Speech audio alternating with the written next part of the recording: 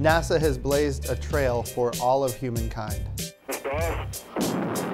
We have done really incredible, ambitious missions, robotic missions that make new scientific discoveries and essentially rewrite textbooks every year on a regular basis.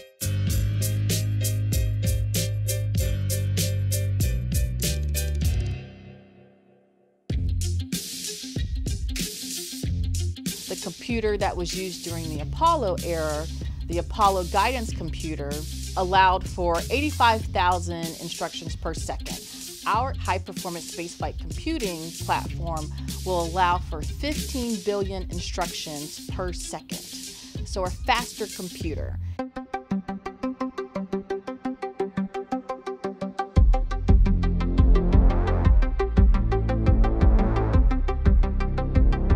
We gotta try to get there faster, if possible, with new rocket technology.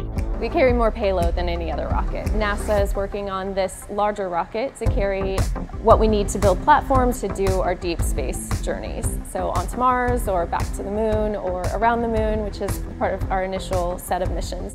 We look at technologies that will get us there, land us there, and once we get there, we have to be able to explore. There are other technologies we're looking at that would allow you to kind of suit up immediately and go straight out the door, which is something that our astronauts right now would love to do. You know, we've been taking the lessons we've learned from the current white suit, and we've built lots of other suits to test lots of other capabilities. It's been a real heritage of learning and development.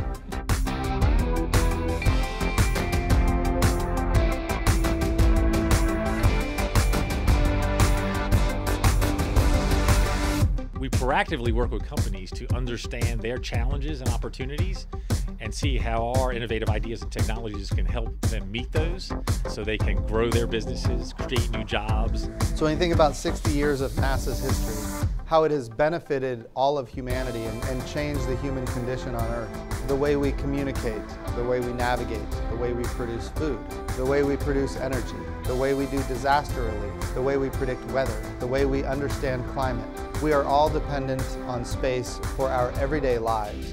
All of these capabilities, all of these technologies, all of these things that have improved human life on Earth are available because of a trail that was blazed by NASA.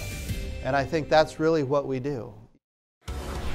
Subscribe for more of NASA's 60th anniversary.